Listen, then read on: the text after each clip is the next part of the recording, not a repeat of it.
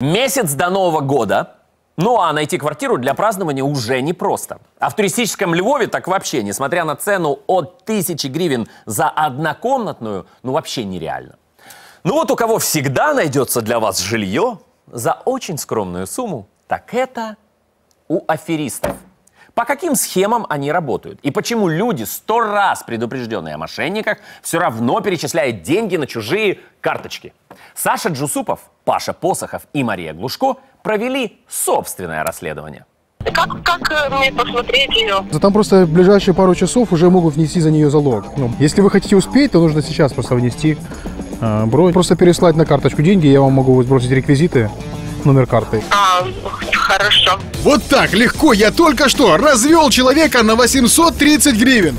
Девушка оплатила 2 дня проживания в несуществующей квартире. Я придумал ее буквально вчера утром, когда решил провести эксперимент. Размещу фейковое объявление несуществующей квартиры. Через сколько арендуют у меня эту замечательную квартиру? Конечно, выставил заманчивые фотки апартаментов и скромную цену – 400 гривен в сутки. Шикарная квартира, очень дешево. Ну что ж, теперь жду звонков.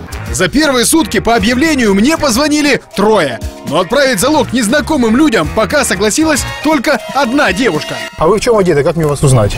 Я супер. Заходите во двор и тогда ждите, я скоро подойду к вам. Хорошо. Вот она идет. Вот же беспечные бывают девушки. Денег отправила, пришла неизвестно кому навстречу. Когда она, наконец, заподозрит подвох? Поиграю на нервах. Тут уже минут 10 девушка стоит, ждет встречи со мной. Я намеренно пока не выхожу. Мне, конечно, жалко, человек мерзнет. Хотя, может, не мерзнет, она в шубе.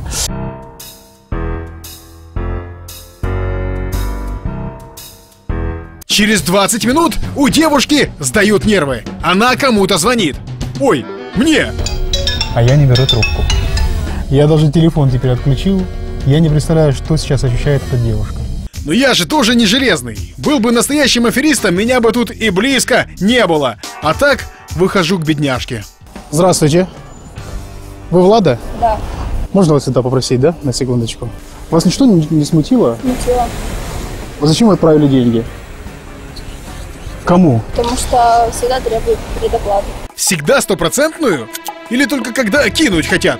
Ведь я не дал девушке никаких гарантий. Дешевая цена за такую шикарную квартиру вас тоже не испугала? Смутила? Да. Но как же вы отправили деньги? Вот так. Вызвали у меня доверие. Не знаю, Я вызвал доверие, по голосу, да? Конечно, я вернул Владе деньги, посоветовал реальное жилье в аренду и снял свое объявление. Но вот уверен, я мог бы сдать эту фейковую квартиру еще раз 10. Кстати, в прошлом году один умник во Львове так и делал. Майже усьому колективу Абзацу шахрай із сайту оголошень здав одну й ту ж квартиру на Новий рік. Ну і з квартирою це я ще перебільшила. Горище закинуте. Там, бачу, там хтось одяг сушить. Я зараз у будинку на Вірменській 12, і тут немає квартири номер 12. Послухайте, ви в будинку на квартирі 12, там є квартира 12. Просто вони з того сторони зайшли. Але те, що мене дійсно розводять, підтвердили сусіди. Немає, я вже тут живу більше 20 років, тут 12-ї квартири не було в житті. Щоб і на цей Новий рік туристам не довелось ночувати на Львівському вокзалі, я пошукаю і виведу на чисту воду свіжих аферистів. Нам сказали, що тут здається квартира в оренду. Я не знаю такого. Щоб не попасти в таку халепу, беру у поміч Руслана. Чоловік вже роками здає в оренду житло. І за одним оголошенням на сайті може вичислити шахраїв. Тра-та-та-там-там-там. Ремонт кухні під ключ. Тобто квартиру, яку нам здають, і ремонт кухні під ключ. Я щось не розумію. Ті самі картинки? Ті самі канделябри. Очевидно, що її просто скачали. Фото львівської квартири, яку я хотіла забронювати на Новий рік, точнісінько такі ж, як і на російському сайті, але з ремонту квартир. Це двохкімнатна квартира за 300 гривень. Так. Це реально? Плазма є. Плазмами. Ого-го. Шикарна квартира майже задарма? Ану, введемо фото у пошук. Це, до речі, може зробити кожен. І маємо. Вибиває нам якісь схожі. Снять квартиру у метро в Москві. Так. Москва, Пресненський район, Трьохгорний вал. 3500 рублей. Телефоную власнику Львівської. Може, він щось прояснить?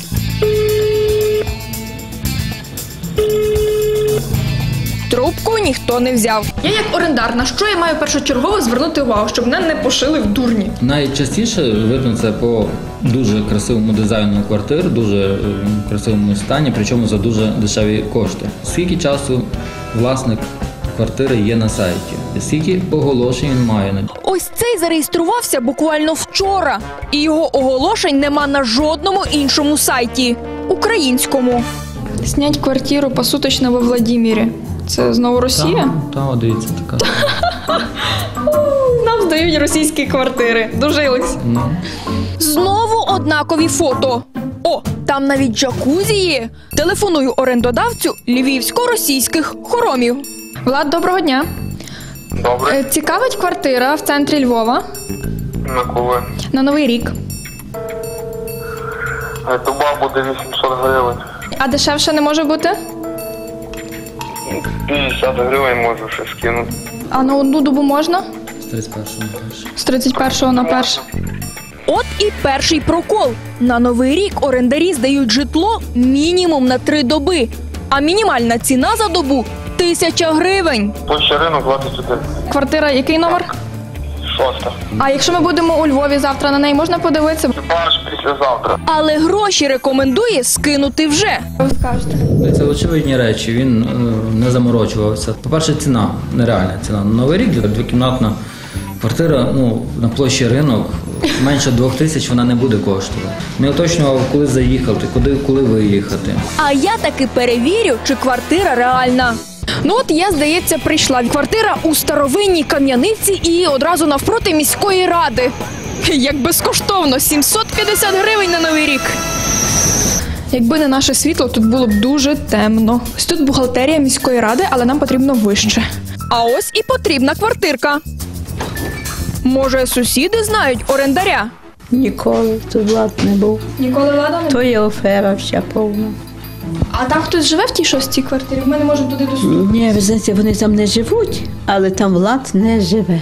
І взагалі, кажуть, тут хазяйнує жінка. Другий раз люди теж прийшли позавчора, 4 хлопці, і сказали, що якийсь Віктор теж сказав, будинок 21-й, і ми, каже, дали 500 гривень наперед, хлопці з Кривого Рогу. Я вирішую не здаватися. Чекаю.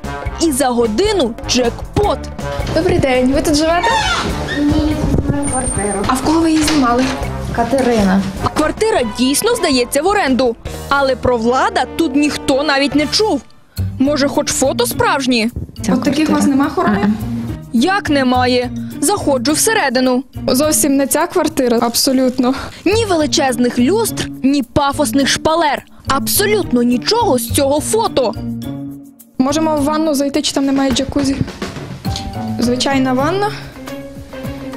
У дівчини я розжилась телефоном жінки, яка здала їй цю квартиру. Все ще сподіваюся забронювати житло у центрі Львова. Хай і не з таким ремонтом, як на фото з сайту. На Новий рік нам здали цю квартиру. Сенсі здали. Вона вже є давно здана, її бронювали ще у серпні. І ніякого Влада не знає.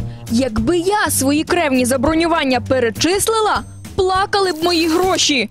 Киевские мошенники тоже не дремлют. И Оксана недавно убедилась в этом лично. Я нашла сайт в интернете. Я ему поверила, потому что там написано, типа, вот наши реквизиты.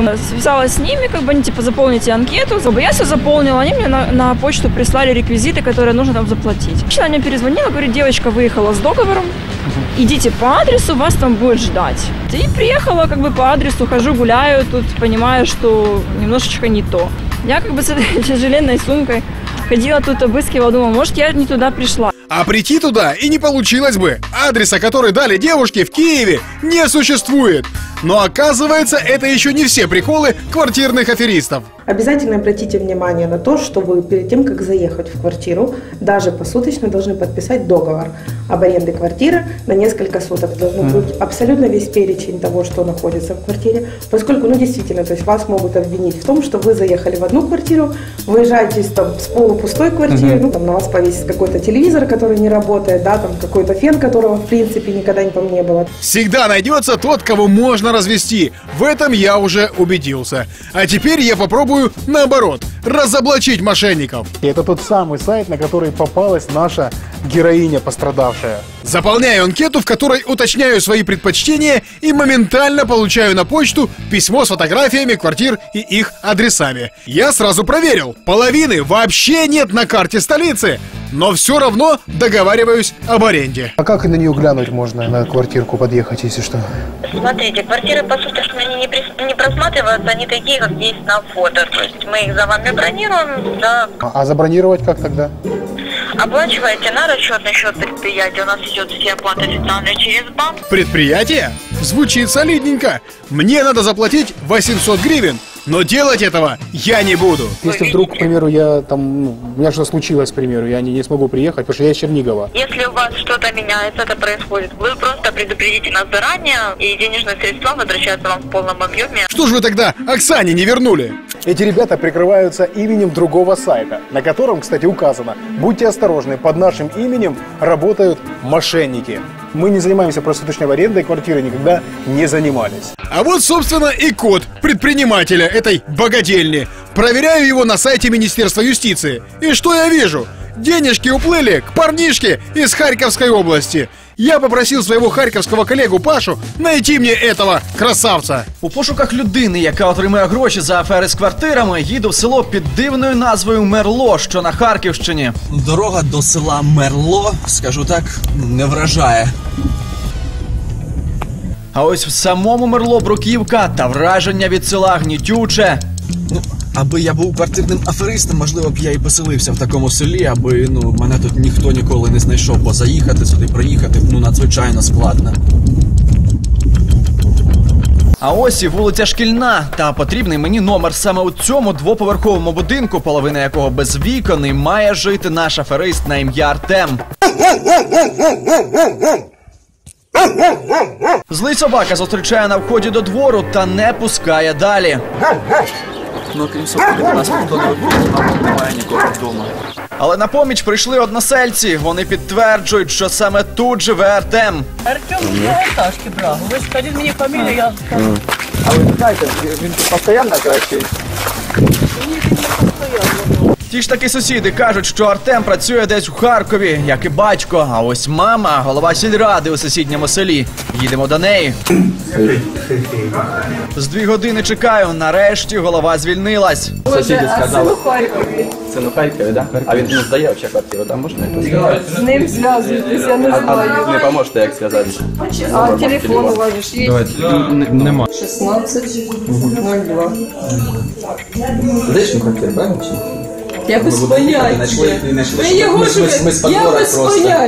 Я без поняття. Я вам даю Артема телефон.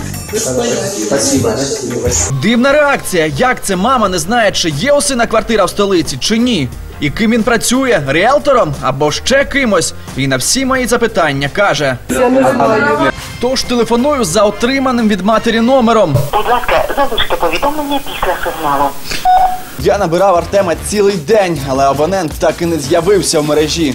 Пока Паша охотился за квартирным аферистом по Харьковской области, я честно искал в столице жилье, которое мне собирались сдать. Ну что, я уже прошел вдоль и поперек всю улицу, ищу адрес, который предоставила мне фирма той квартиры желанной, прекрасной, отличной квартирки на Льва Толстого 88. Такого адреса просто здесь не существует. А вдруг это я ошибся, и этот Артем просто скромный харьковчанин. В результате прочесывал улицу, пока не стемнело. Сдаюсь. Я сейчас нахожусь прямо на перекрестке. Здесь такого дома нет. А куда конкретно? Девушка, этого дома здесь не существует. Куда вы могли заселять людей? Скажите мне, пожалуйста. На карте есть, наличия нет? На карте его нет. В смысле нету дома? Когда запрашиваешь этот адрес, карта показывает вот это место, прямо посреди дороги. Ну смотрите, я в принципе здесь сейчас, может быть вы тогда подъедете, я заплачу наличными, все вы оформите, подпишите. Наличными я вам не кассовый аппарат, я чтобы не выдал квитанцию. Вы просто занимаете мое рабочее время сейчас. Рабочее время? То есть, разводя людей, это вы считаете работой? Если вам не нужно жилье, тогда не снимайте, пожалуйста, наше рабочее время, не надо мне... А у следователя вы, если что, готовы сказать тогда? Будете угрожать или еще что-то? Не угрожаю, я просто спрашиваю. Я сразу же иду в райотдел писать на вас заявление, поверьте. Данные, которые у нас есть, об вас, ну, мне достаточно будет для того, чтобы написать то, что вы угрожаете мне лично. Такого я не ожидал. Девушка пойдет в полицию жаловаться, что я угрожаю ей полицией. А тем, что я еще беременная девушка, так поверьте, ну. Вы еще и беременная. Беременная девушка, которая кидает народ, вот бросила только что трубку. И такие липовые агентства, оказывается, на каждом шагу. Вот была недавно такая ситуация, обратились к нам ребята, их позвали вот в агентство, приедьте, пожалуйста, к нам, вы посмотрите, мы вам предложим все квартиры. Ну, они приезжают, естественно, им показывают шикарные квартиры, все остальное. Но обязательно предупредили, что возьмите с собой деньги. Они влюбились безумно в одну квартиру, они при них, только там агентство, да, риэлтор, звонит хозяину. Пока хозяин едет как бы в агентство забирать клиентов, они подписывают договор, они оставляют деньги за 10 суток, садятся в машину вместе с хозяином, хозяин довозит их к подъезду, да, а вот говорит, вот в этой квартире, вы только извините, я там в машине забыл ключи. Возвращается в машину, ребята спокойно стоят полчаса, ждут, час ждут, и человека нету, и где машину оставил, непонятно. Все надо предварительно проверить 10 раз лучше, чтобы вас не обманули. Вот, проверяйте обязательно. Что касается Артема и его конторы, всю информацию, которую я собрал о сайте этого так называемого агентства недвижимости, я передал в полицию. Может, хоть этих получится обезвредить.